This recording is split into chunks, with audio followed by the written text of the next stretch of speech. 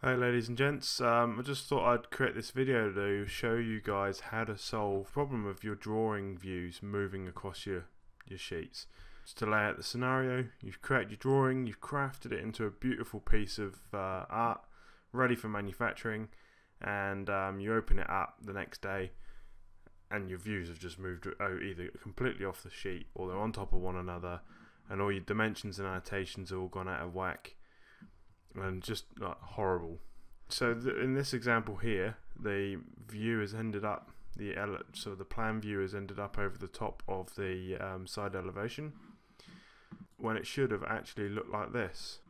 So the reason this happens is because Inventor out of the box has the view justification set to centered instead of fixed. So what ends up happening is either yourself or a colleague adds a component to an assembly, and in this case this is the assembly in question, and in doing so they're essentially changing the center point of the boundary box surrounding the assembly. So what ends up happening is the views will move to reflect that change accordingly, and then it just blows your drawing apart the next time you open it. So yeah. So you might wonder, how am I going to deal with this? How can I stop this from happening? So first of all, you need to change the application options settings so it doesn't happen again. Switch it over to fixed, and then the drawing, all your drawing views from now on will stay in the position on the sheet where you placed them originally. So once that's done, don't open your drawing up from recently used, but go to open and highlight the drawing file and jump over into the options dialog. Select the defer updates checkbox and then open up the drawing.